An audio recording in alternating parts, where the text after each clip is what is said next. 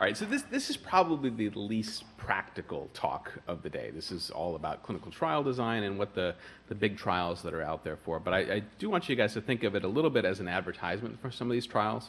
I think these are all NCI-led trials that can be opened throughout the country, and so think of them.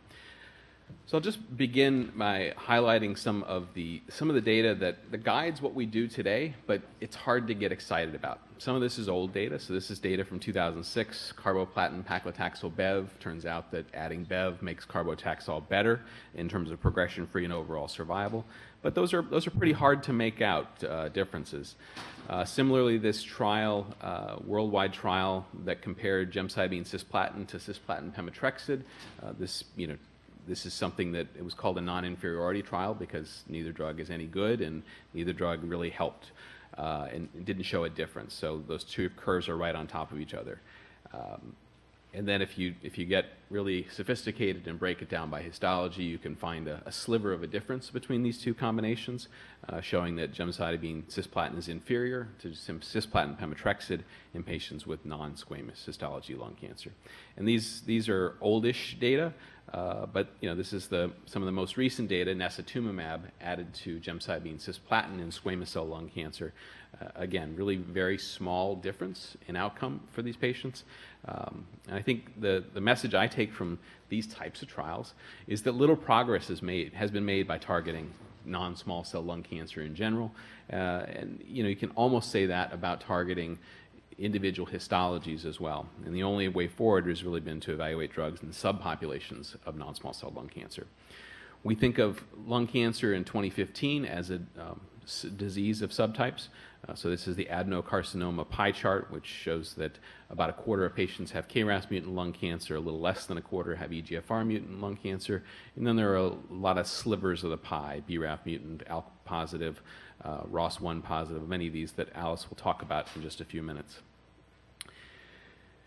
And we think of this as a pie, we think of this as distinct disease subsets because of our experience with EGFR mutant lung cancer, where we know that if we treat patients with an EGFR tyrosine kinase inhibitor, we can see dramatic improvements in progression-free survival compared to platinum-based doublets.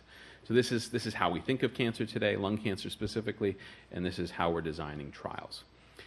So how do you target this group of patients, and how do you target small populations? How do you do the trials? So there's kind of two different approaches. One is umbrella trial and one is a basket trial. Not sure why there's a green bar over the basket. There's nothing obscene underneath that bar, if that's what you're wondering.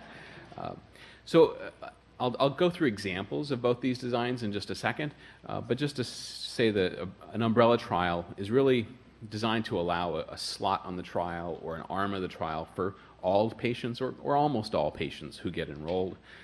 You can evaluate many targets in one trial that way. There's a centralized screening method. It's really a great asset. But they're complicated. It requires a lot of cooperation of multiple sponsors and multiple drugs involved. It gets complicated. The other simpler version is the basket trial, and I'll show you some schemas for these in a minute. These basket trials really require you to find the sometimes rare patient. You can sometimes open a trial and never put a patient on it. But they're simple trials, and they don't generally have a control arm, so we need to see striking results to feel like they're positive trials. This slide did say something. I don't remember what it said. But, this is an example of a basket study. This is from one of my colleagues at Memorial Sloan Kettering. We took patients who had BRAF mutant cancers, and based upon their tumor histology or where the tumor primary site was, we put them into one of a number of little bins in this trial. And when you think of BRAF mutant cancers, the most common one, of course, is melanoma. There's no basket up here for melanoma because those patients are all on a different trial. But there are baskets for some diseases that we care about, for instance, lung cancer, as well as diseases where things are very uncommon. And this doesn't even include a basket for some of the data I'm going to show you about, which is a disease called Erdheim-Chester disease, which is an extraordinarily uncommon disease, but it has BRAF mutations in it, and this offers the opportunity to find those patients because you know they have BRAF mutations and you can put them in a bin. So this was the trial design, and it led to interesting findings like this. So this is vemurafenib in a BRAF mutant patient with BRAF mutant lung cancer, dramatic response. This is that disease I was telling you about, Erdheim-Chester disease, which is a disease of histiocytes. And this is a brain lesion in such a patient who was treated with vemurafenib, again showing great responses. So this is the you're not going to run an umbrella trial for patients with Erdheim-Chester disease. You're not going to run really any trial at your institution for patients with Erdheim-Chester disease.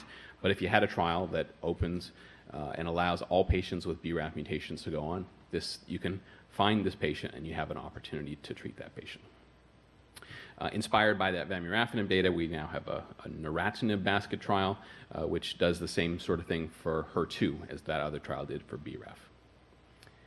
So where are we going from here? We're going to NCI-sponsored efforts. So let's talk about squamous cell lung cancer. I showed you the pie earlier for adenocarcinoma. This is the pie for squamous cell lung cancer. Lots of different genomic aberrations. We don't always know what these mean. We don't know their clinical significance. So here's the trial to assess it. Remember when I said umbrella trials are complicated? This is one of them. So you see at the top that it begins with biomarker profiling. So this is next-generation sequencing, as well as a variety of other tests that are done. And then patients are randomized based on the biomarker identified. So if a patient has a given mutation, biomarker A, for instance, then they're put on a clinical trial that randomizes them to a targeted therapy or chemotherapy.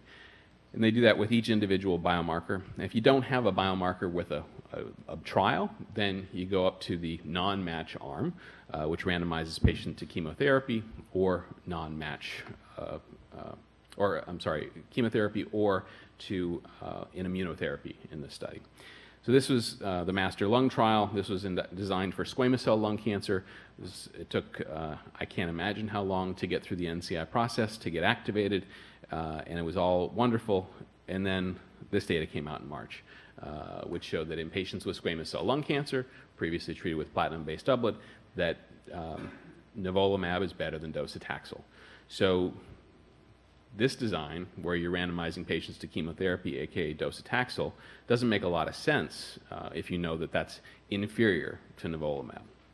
So then you have to issue one of these, summary of revisions and changes, and this is the first of likely many of these revisions and changes to switch things around. And now this is the new version.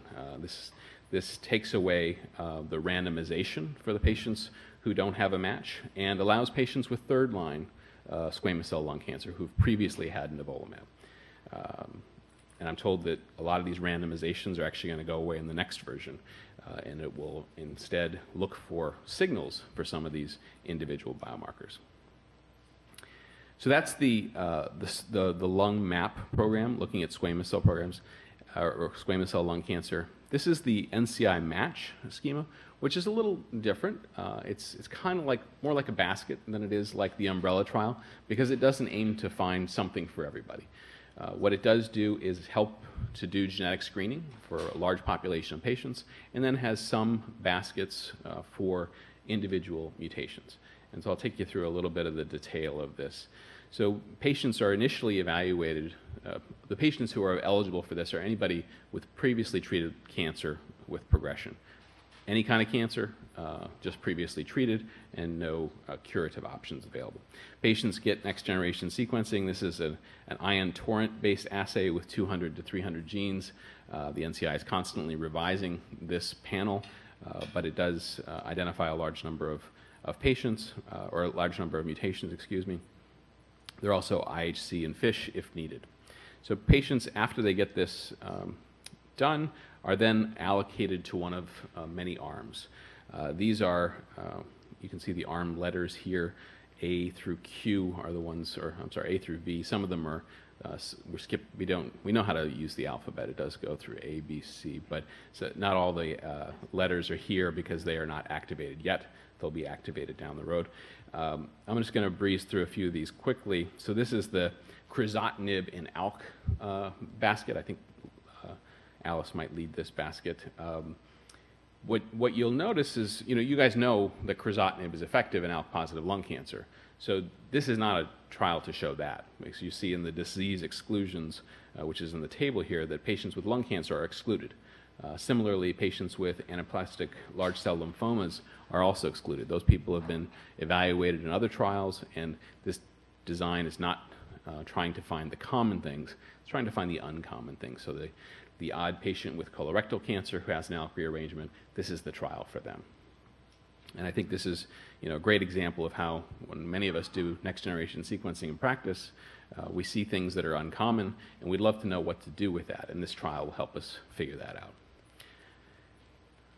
These are all individual arms of the trial, and this is another one. So this is trametinib in BRAF fusions or non-V600E, non-V600K BRAF mutations. So we know what to do with V600E melanoma. We know somewhat what to do with V600E lung cancer, but what about the other other mutations, the non-V600E?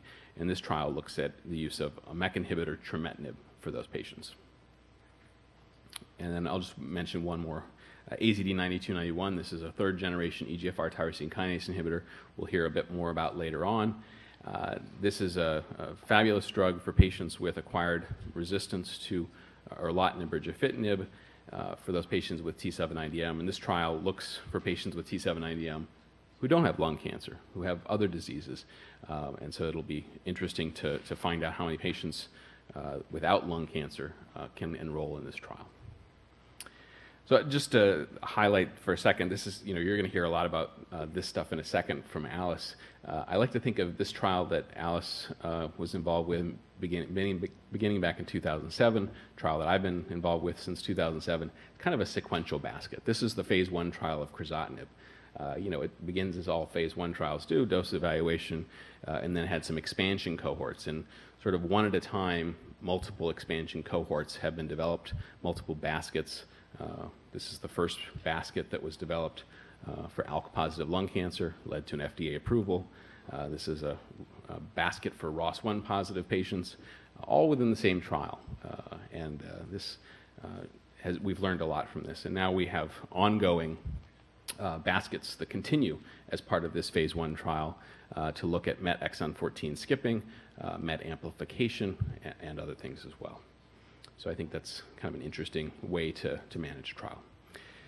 So I'll close with talking about the ALCHEMIST trial, which is a trial near and dear to Govindan's heart. And this is a trial of targeted therapies in the adjuvant setting. So this takes patients with non-small cell lung cancer, they undergo surgical resection, molecular evaluation, and then they're eligible for trials based upon their molecular abnormalities. So for patients with EGFR mutant lung cancer, this is on the far right column, then patients are randomized to either erlotinib or placebo. For patients with ALK-positive lung cancer, they're randomized to crizotinib or placebo. The primary endpoint of the trial is overall survival, and they're looking for a hazard ratio of 0.67 to show that these drugs in the adjuvant setting improve overall survival. One of the big challenges here is that you see the third arm is those patients without molecular alterations. Of course, the frequency of EGFR mutations in ALK-positive lung cancer means that those together account for about a quarter of patients, so 3/4 of patients won't have an arm to go on. And that's in the process of being remedied with this new arm for ALCHEMIST, which will be introduced over the course of the next few months. And this randomizes patients to either observation or nivolumab as adjuvant treatment for resected non-small cell lung cancer for those patients without ALK or EGFR mutations. So in conclusion, some new trial designs allow for more rapid evaluation of drugs in small molecularly defined patient populations. The umbrellas and the baskets each have their limitations. ALCHEMIST is certainly leading the way to effective adjuvant therapies, and NCI Match is going to explore rare targets in a large number of patients. And I'll just mention that the lung map or master protocol allows parallel evaluation of a number of targeted therapies, but it has its complications as well. So I'll close there.